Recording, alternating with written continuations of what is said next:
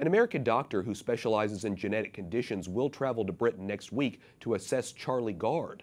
The 11-month-old baby's family is in a legal battle with a British hospital over whether trying an experimental treatment is Charlie's best interest. The hospital wants to end treatment without letting the parents decide. Now a judge says he's open-minded to new evidence from the physician from Columbia University. The case attracted international attention after President Trump and Pope Francis weighed in. Joining us now is Carter Snead, professor of law and political science at the University of Notre Dame. He's also director of the Center for Ethics and Culture and served as general counsel to President George W. Bush's Council on Bioethics. So Carter, you wrote an op-ed for CNN entitled "Why Pope Francis is Fighting for Charlie Gard." Can you summarize the points you make? Certainly. Pope Francis has joined Charlie Gard's parents in resisting the United Kingdom's court system along with the hospital to refuse his transfer for an experimental therapy and, most importantly, to terminate his life-sustaining measures, namely his ventilator, because the courts and the state have judged his life to be no longer worth living because of brain damage that they believe is irreversible.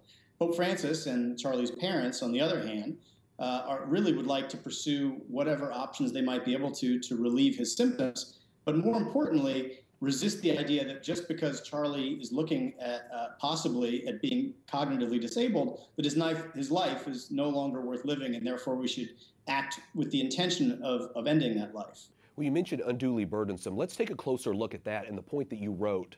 You said, so long as there is a medical intervention available that is not unduly burdensome and will benefit the patients that Charlie is, not who we should wish him to be, we should do our best to see that Charlie and patients like him receive it. Why do you believe the temptation of death, in a sense, is greater than life, and how this sort of plays into the culture of death? What we're seeing in this case is a strong temptation, and it's, I think, a well-meaning temptation in a kind of compassionate stance to try to relieve someone's suffering by eliminating their life. And that's something that that's a temptation we should resist. We should always distinguish between an intervention, a medical intervention that is unduly burdensome, that is one that causes pain or discomfort or a whole variety of other burdens might be possible, and a person's underlying condition. Is Charlie's case a warning as to what is to come if we don't safeguard ethics in medicine? I do believe that's correct. Again, there's a natural temptation rooted in compassion to terminate the life of someone who is suffering as a means of terminating their suffering. But in this case, you see, especially in the court decisions, a real focus on cognitive functioning, cognitive functioning as the standard for a life worth living. And we don't believe that a person's value is reducible to their cognitive functioning. And we have to defend folks who are disabled. And the only way to do that is to draw firm distinctions between interventions that might be burdensome or futile and a life that is difficult and is characterized by suffering.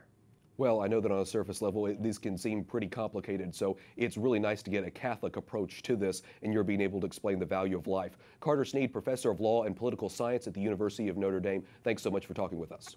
My pleasure.